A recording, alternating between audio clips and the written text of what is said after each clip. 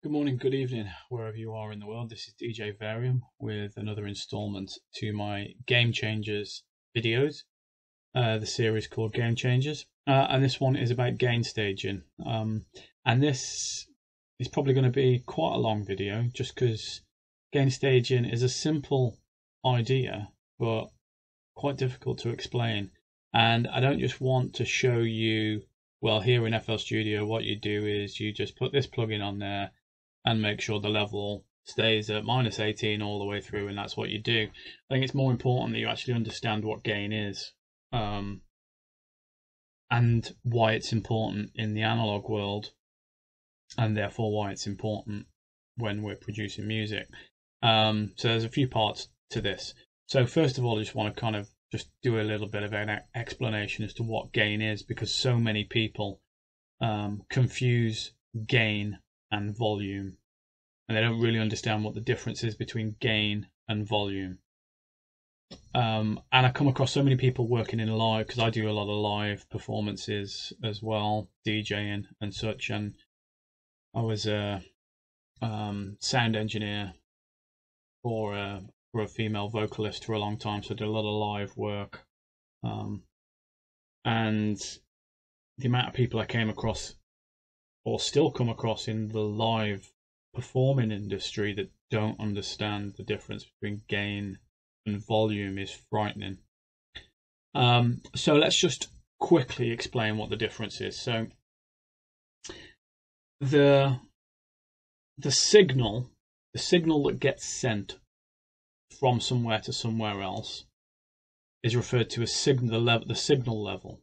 So if we're working with XLR cables, standard microphone cables, TRS jacks, those kind of cables. I've got one here. So here's one. So this has got an XLR on one end and a TRS on the other end. Tip, ring, sleeve. So it's called a TRS cable. If it only had one band around here, it would be a TS cable. Tip and sleeve. Anyway, that's XLR, the other end. So that, and the reason why that's important is because RCA cables, which if you work with vinyl or whatever, and some audio equipment is connected with RCA cables, and RCA cables operate at a lower decibel level than XLRs do. That's kind of by the by a little bit, but when we're working with audio, there's a level of the signal that's being sent, and the difference between gain and volume is that gain is the signal level, and volume is then when we amplify that signal. So if you understand that volume is when we amplify a signal, because that's what we do, we turn the slider. So the slider in the mixer in FL Studio, that slider that we slide up and down on the channel, that's volume. That's not gain, that's volume. Just like on a mixer, it's volume. That's when we turn up our speakers, either on the knob on the back of them or on the amplifier that's going to them on our audio interface, that's volume. It doesn't change the level of the signal. So we set the level of the signal and then we amplify it.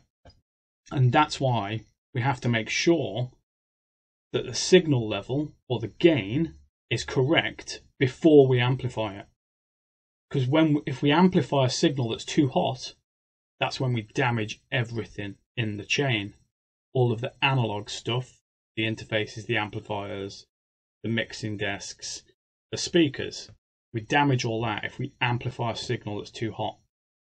And you might go, well, I just make music on a laptop, it doesn't really matter to me. Well, if you want someone to play that music back on speakers, on a mixer, with an audio interface, if you're mastering your signals too loud and they amplify it, it will damage their equipment. And that's why there's certain prescribed levels on streaming sites and whatever that music has to be kind of within those parameters, and if they're not, then their software will automatically compress it or reduce it so that it doesn't damage everyone's equipment, headphones, speakers, whatever.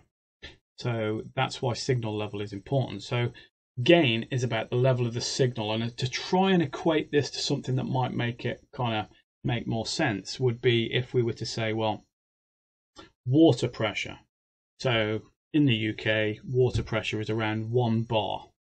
So that's the pressure that the water comes out of the tap. And that's fixed. I can't change the water pressure. I mean, it might change if everyone in the street turned their tap on, but the water pressure is fixed. It's at 1 bar. A bit like the water in my heating system is at a constant pressure, controlled by the boiler. That pressure doesn't change. When I go upstairs to the bathroom and turn the tap on, even though the pressure is the same, how much water that I let out depends on how much I open the tap or not. That is volume. So the water pressure that's controlled by the water board, that's gain. They set the gain. I can't change it. I control the volume. I control how much comes out of the tap. And if they set their pressure too high, they set their gain too high, their pressure too high, then when I open the tap, it might damage the tap. It might damage all the pipe work that is supplying my tap because it might not be able to cope with that much pressure, and it might burst somewhere. So that's the best analogy I can come up with. That water pressure, the pressure that the water's at in the pipework is your gain, and the volume is how much you let out of the tap. And if that gain isn't correct, then either I'll open the tap and everything will explode because my pipework can't cope with the pressure, or I won't be able to get enough water, or if the gain's too low, which is rare that happens, but if the gain's too low, it doesn't matter how much I open that tap, I'm not going to get enough water coming out of it for what I need. So that's the difference between gain and volume. So I hope that makes sense. Now I'm going to look at that in the context of live performances and how it works with analog equipment, and then we'll look at how that translates into FL Studio or producing, no matter what software you use, how it translates into digital domain and what we need to do to make sure we keep that gain consistent all the way through. Let's move on to that. Okay, so gain staging when it comes to live equipment.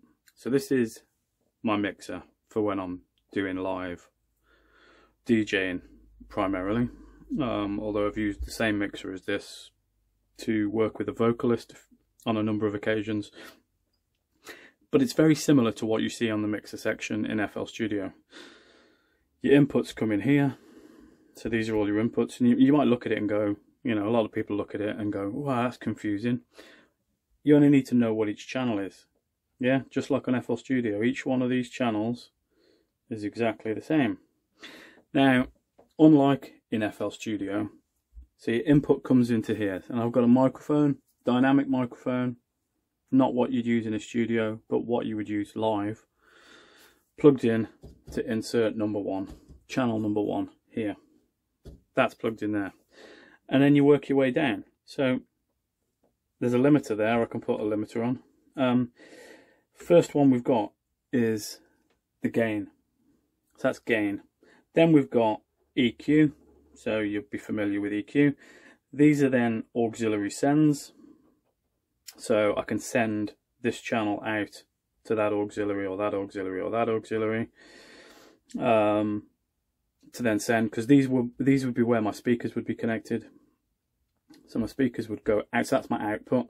That's your master channel. That's my output going to the speakers.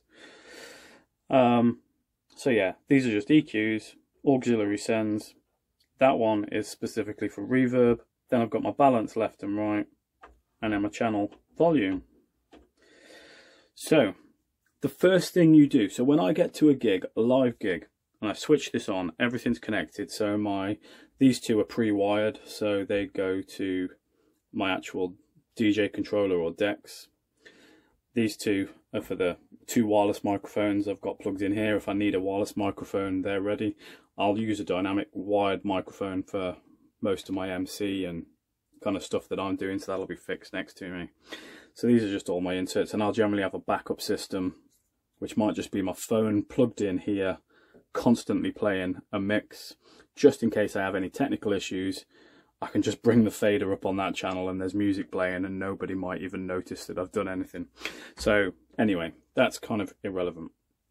The point of this is that the first thing I will do before I do anything else, so I've got all the, and I'm going to demonstrate it with the microphone.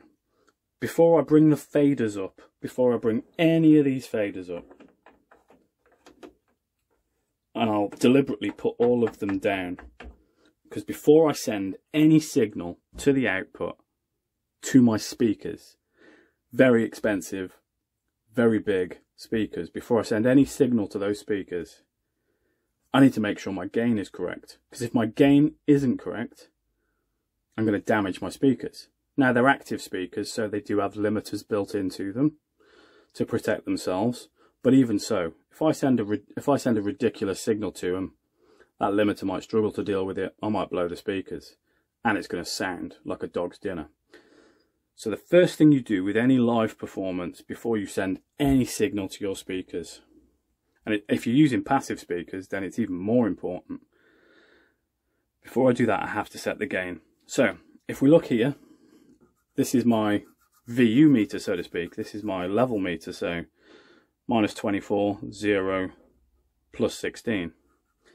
So this is my VU. So there's a button here called PFL, which is called pre-fade listen.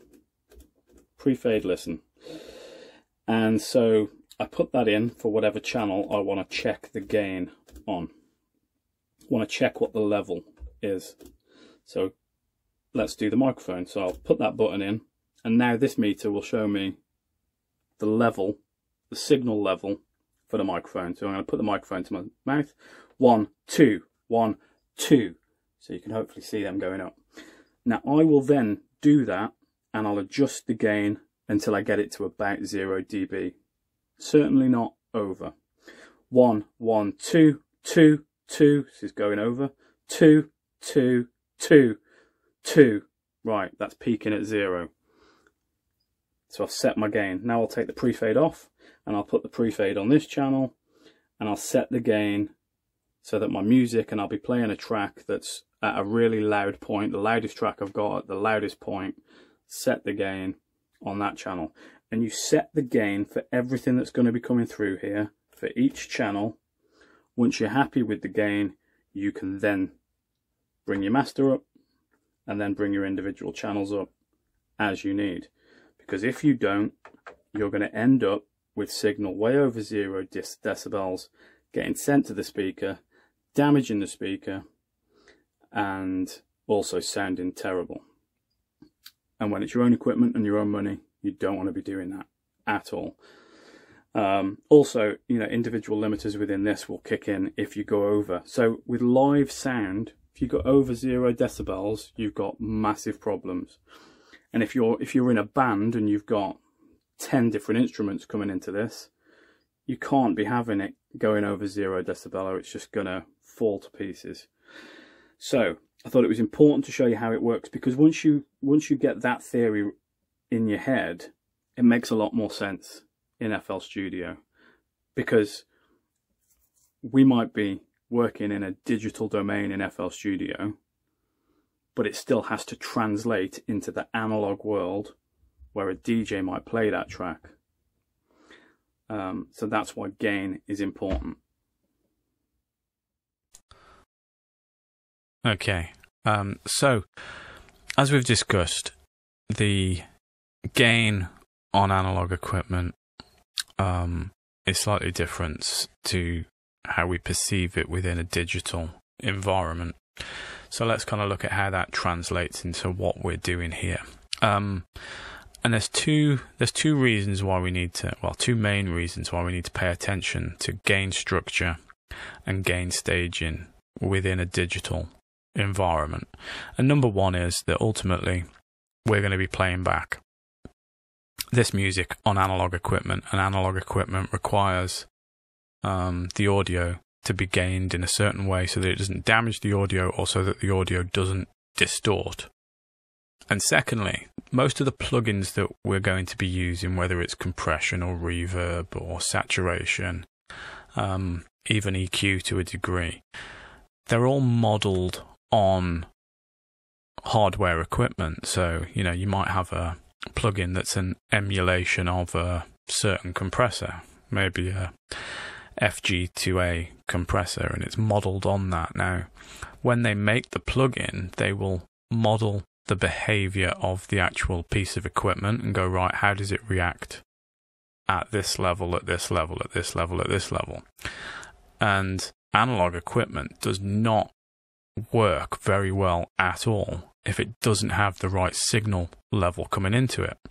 So if you're sending a signal that's way too hot or way too cold, and running that through a compressor plugin and an EQ plugin and a saturation plugin, and then going, well, I'll just adjust the gain at the end by moving the slider down to there so that it comes out at the right level at the end, and that's fine.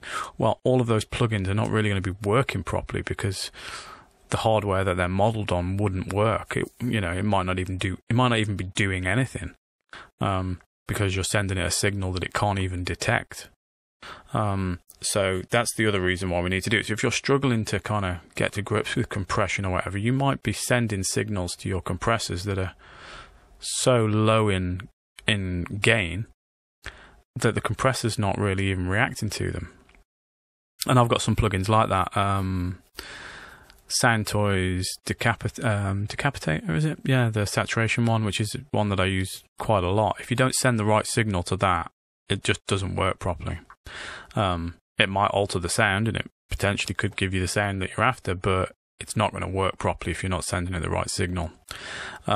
So that's another good reason. And the problem is when you're new to producing and you don't really understand compression fully anyway, and then you're trying to compress but you're sending it a signal that's not the right level, and then you can't get the compressor to work, you don't realize that one of the reasons you're not getting the compression that you want is because you're not sending it the right signal in the first place. So I've got most stuff turned off here, so I've got everything turned off, so let's just turn the drum bus back on, and just to kind of give you a feel for what's going on here. Have I got no sound coming out of that? Oh, because we've got no drums at that point. There we go, that'll be why. So I've only got the drums coming through at the minute. So that's the kind of general feel of that there. So I've got that looped. So if we just look at the kick now, this is the way that I used to do my gain staging, and it's probably the easiest way for most people to do it in the first instance. So as you can see, I got a limiter on there first. I'm not doing any limiting. I'm just using it for gain. Then I've got a VU meter. Then I've got neutron to do EQing and compression and whatever. And then at the end of the chain, I've got a VU meter again and a limiter again. And I'll explain to you why. So what I would do is I would go, right, okay, let's open up that limiter and let's open up the VU meter. If I come across to this screen, then here they are. So with a VU meter, and this is a free plugin from Klanghelm. This is a paid version of it, but you can get a free version of this, which just doesn't give you this control at the bottom, which, gotta be honest, I don't ever use anyway. So this is free. This is obviously a stock plugin, so you don't need to purchase anything as such to be able to do gain staging. So if I just play, I'm going to turn the drum bus off so you won't actually hear the drums, but you'll still see what's happening. Now, VU meters, generally speaking, on any plugin are going to be calibrated so that 0 is actually minus 18 decibels, dBFS. So 0 isn't the 0 that we see on here. It's not the same thing. And quite frankly, the numbers on here are irrelevant. They don't mean anything. So best to not really pay too much attention to this other than a guide, because that's not really the level. Because this is digital, these aren't reacting like a VU meter reacts or like our ears react to sound, because our ears take time to react to sound. It's fractions of a millisecond, but it's not instantaneous. They adjust as soon as they hear the sound to then capture the sound. And so that's how a VU meter reacts in the same way. But the point of this is that a VU meter, and the way we need to gain stage really, is using a VU meter, not using this. And I know that there is a decibel meter plugin within FL Studio. Don't use that, because it's doing the same as these, and it's quite frankly irrelevant. There shouldn't even be these meters in here. It would be better if they weren't there. So don't try and use these for gain staging.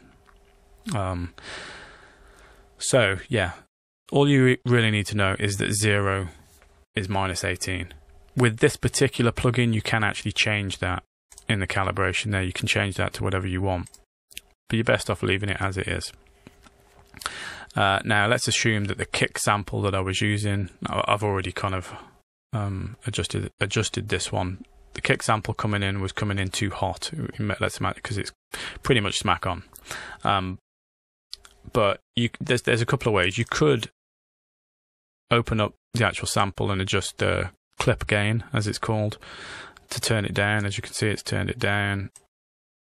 If I just put that back to 80, or maybe you're using something where you can't adjust the gain like that, or for whatever reason, I tend to actually use the gain within the limiter to either increase it or decrease it until it's at 0. So that's pretty much at 0, isn't it? It's clipping at about 1 decibel over there. Yeah, 1 decibel over it's kind of peaking at. So let's just move that down 1 decibel. And then the peak should be at around 0.1. It's near enough. It's definitely near enough. So there we go. It's peaking at 0.1. So I'd be happy with that. So I now know that my signal coming into the kick, coming in here, because just to kind of let's just refresh on what the signal path actually is. That sample comes into here, and it comes in here, goes through these plugins, and then it goes to the slider. That adjusts the volume that then goes out to the master.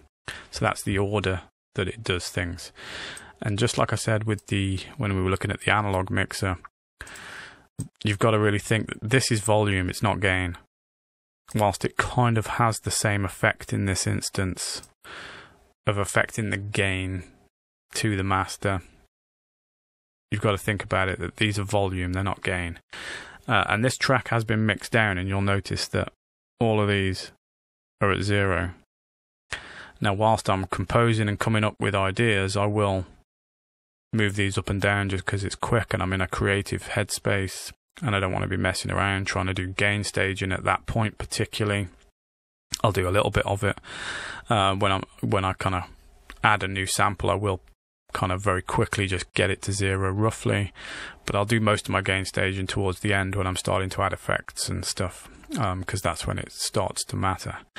But all of these are at 0 because I then adjust my gain to suit, as I'm going to show you now. So we've got the gain coming in.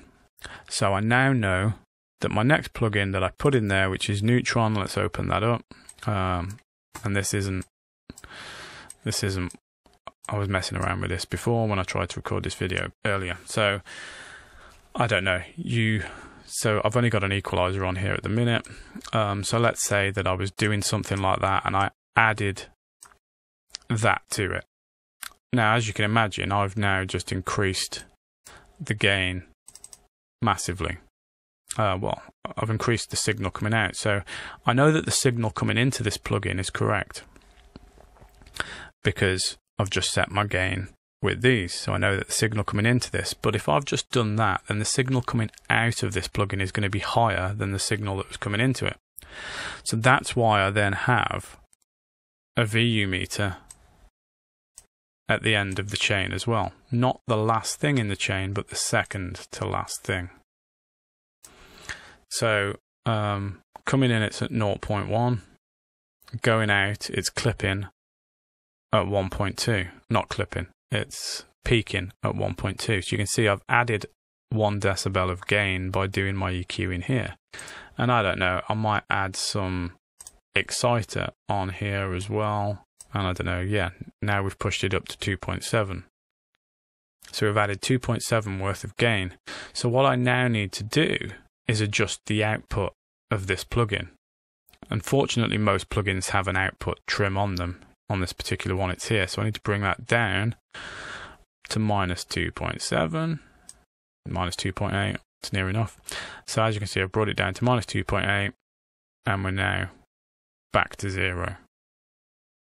And if I was doing this at a point in time where I had lots of plugins on here, I'd need to make sure that these ones were turned off, because they'll be adding or subtracting gain all the way through.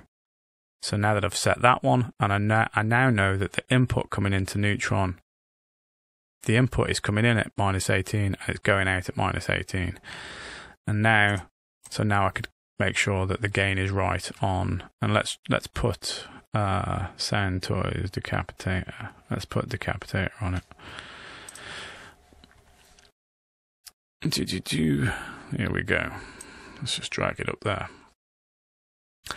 So I know that what's coming into here is correct. So I can now add some saturation to this. Now this one does automatically, as long as that's switched, adjust the output. But as you can see, I always switch it off because it never reduces the output enough. Because as you can see, it's still adding 5 decibels worth of gain. So if you click that switch and think, oh, it's fine, it will keep the signal chain correct all the way through. It doesn't. So I need to bring that down until that's peaking at 1. Where are we at? Takes a couple of seconds just to correct itself. Minus 0.7, need to add a bit. Touch more. Minus 0.2. My OCD wants me to get it smack on. Alright, we're at 0.1. So that's pretty much near enough. So as you can see now, I know that the input and the output coming in and out of that are correct. And that's why you don't want to start doing this until you're really mixing down and getting everything spot on. Because if you mess around with this, you can guarantee when you come to mix down, you'll be like, there's a bit too much saturation on that. I need to adjust that, which then you've got to readjust and redo your gain staging. So, yeah, get it somewhere near and then fine tune it right at the end. So I now know that my input and output from Neutron is minus 18. My input and output from that is minus 18. Now, in terms of my overall mix and sound, it may be a case now, and it's very often the case, that that's too quiet, really. I mean, I can just turn my speakers up. But I kind of know that in order to get everything at the right kind of level, the way that it works for me is I set my kick at about minus 6 on here, 6 on here, and then work everything around that. And my overall levels will be about right. And if needs be, I can just bring the gain down on the master if the whole thing is too hot. But I like to work on the basis that my kick's at 6 and then I fit everything around that. And I know I previously said don't pay any attention to that. I'm not saying it's at 6 decibels. I'm just saying at 6 on here normally works for me as a guide. So I would then use the limiter that I've got right at the end of the chain. And all I'm using this limiter for is just, well, I've already got the gain quite high on that, but I just use that to bring the gain up to get, well, it's gone too high anyway. So let's bring that so that it's sitting at about 6. So all I'm doing with this is just trimming it now. So rather than pulling that down or up, I'll leave that where it is so that sits at 6 there, and I know that then if I get everything to fit around my kick like that, then that'll be about the right level. So that's what I used that for, that limiter just at the end of the chain, just to then boost or cut, well not cut, but either increase or decrease the volume going to the master channel, just for my own listening purposes more than anything. If I had, but it gives you more control at mixdown, because if you do want to tweak anything, you can then just use these to tweak. But if I've got this, let's say I didn't use the limiter to do that, to get it roughly where I want it to be, and I just used the slider here. And let's say there may well be certain cases where you have the slider all the way down there in order to get it at the right level, whatever it is. It might be a synth, it might be a hi-hat, whatever. And you end up with that right down there. And when I'm in the creative kind of process, I may have some of them down there. But when it comes to mixing down, the first thing I do is bring everything up to unity gain, up to 0, and adjust with the limiter the actual level that I want. Because as you can see on these numbers here, if I just stop that for a second, these aren't all equally spaced. Yeah, so as you can see, moving that slider from, so that's at 3 decibels there, or 3, yeah, that's at 3, and that's at 6.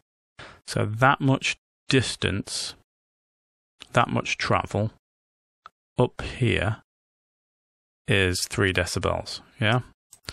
But if you look at the numbers further down, as you can see, that's at what, 27?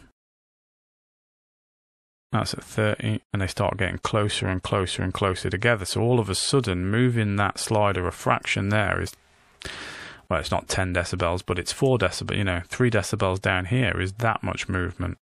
Whereas up here, it's that much movement.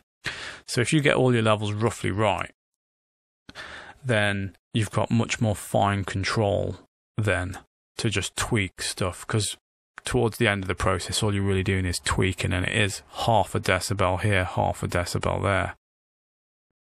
And if you've got your slider down here, then trying to do half a decibel is almost impossible.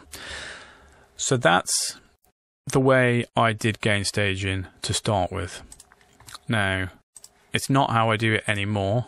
I'm just going to show you the other way, or another way, and the way that I do it now. So I'm just going to open the snare, because that's set up how I do things. And I use Slate Digital's Virtual Console collection, and it is brilliant. And I bought this plugin before I then subscribed to the All Access Pass, which kind of means I shouldn't have really bothered buying this one. But I don't mind, but it is fantastic. I do really like it, and it makes gain staging so much easier because I haven't got to have 2 VU meters, 2 limiters. I do still have the limiter right at the end just to control my overall volume going to the master channel. So I do still have that there. And that's because I've got these other plugins here in between the mix rack and the limiter. Now, sometimes I might not have those plugins there, and I might do everything within this. But if I just press play on that, now the snare's not hitting as often.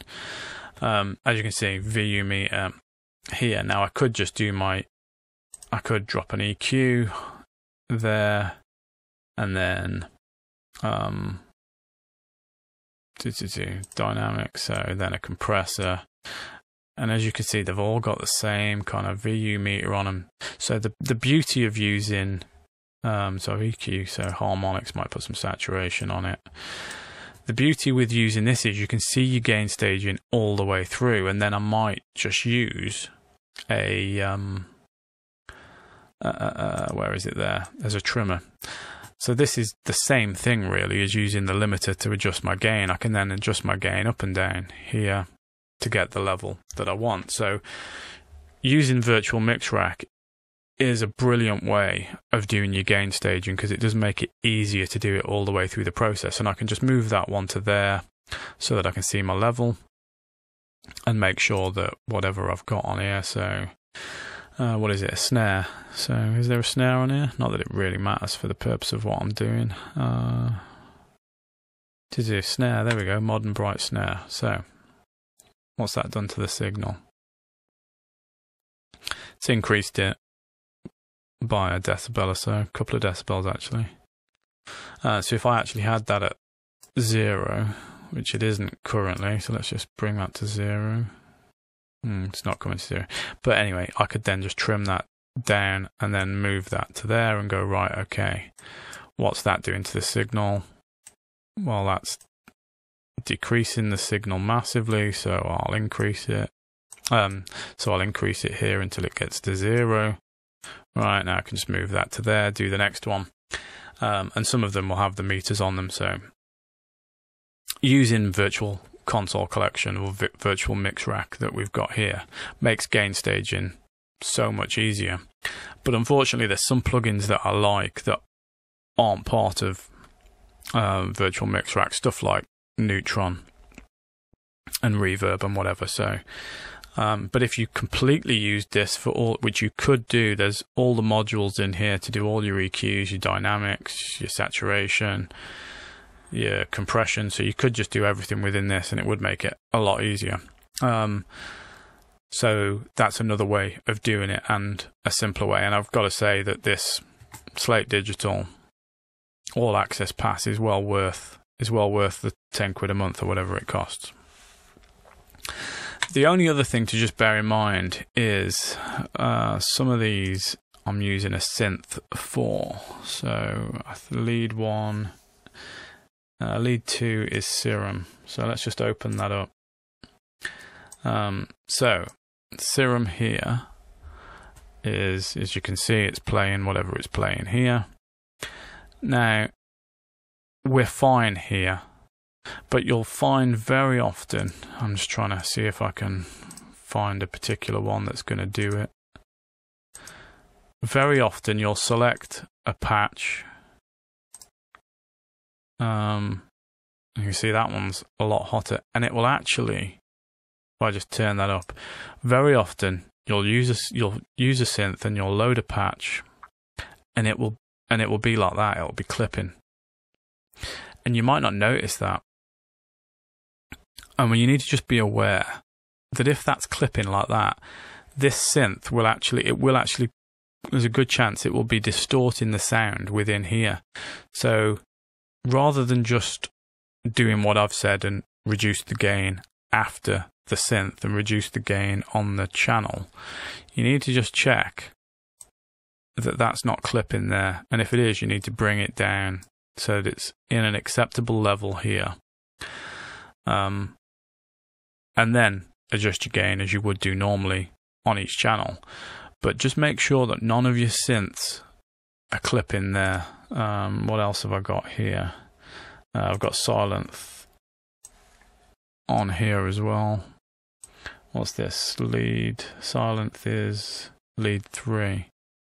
So lead 3 is not playing at the minute. So let's just move that to there so that it's playing. So again, in Silence, you can see here that's as loud as that wants to be. And Silence is one where lots and lots of the presets clip. See, if I switch to that one, that's way too hot.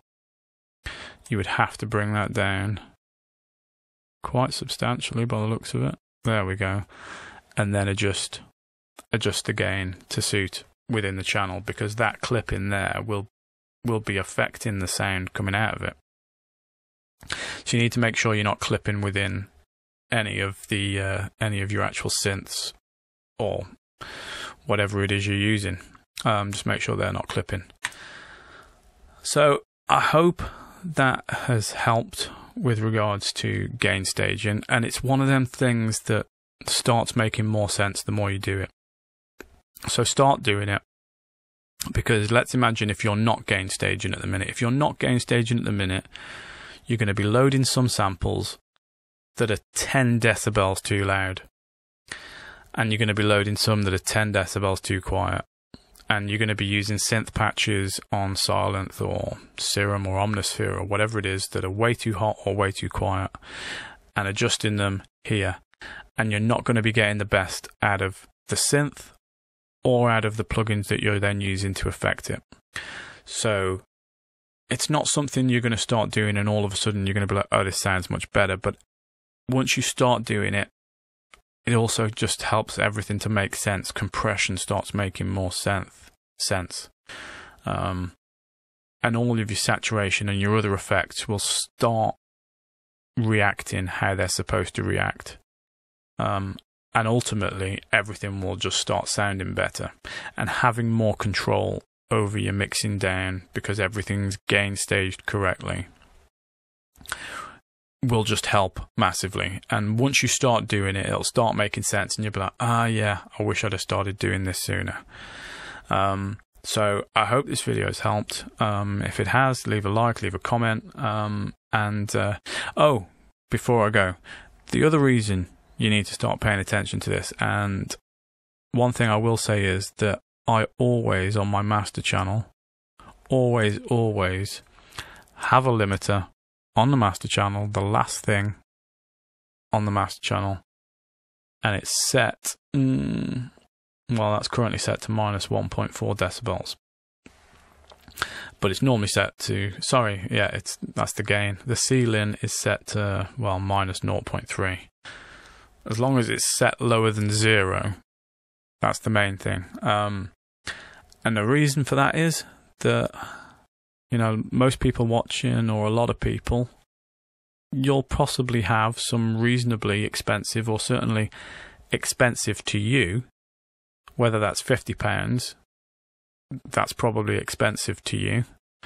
And if they're £500, then that will be expensive to you. Most of us have got the most expensive we can afford, whatever that is. But you're either going to be using headphones or monitor speakers to listen to your music as you're creating and mixing. And if you're not gain staging and you don't have a limiter on your master channel, there's a very good chance that you're going to be sending signals that are way too hot, way above 0 decibels, to either your headphones or your speakers. And whether your speakers cost £200 or £2,000, they're probably expensive to you, and you wouldn't want them to get damaged. And whilst they might have limiters built into them, you don't want to be sending really hot signals to them, because there's a good chance you're going to end up damaging them eventually. So that's another reason why gain staging is important. But as a backup, so make sure you gain stage, but also as a backup, have a limiter on your master channel so that you're not sending signals that are way too loud to your headphones or your speakers. Because you don't want to take the risk. Maybe the limiter doesn't work very well on your speakers, and it's allowing some signal to get through, and it's going to start damaging them, and then it's going to start distorting the sound. So that's another reason for gain staging, but also have a limiter on your master channel just to protect your equipment. So yeah, that's everything I've got to say on the subject. I hope this has helped. If it has, leave a like, leave a comment, subscribe, and I'll keep putting more content out there, and hopefully it's helping people.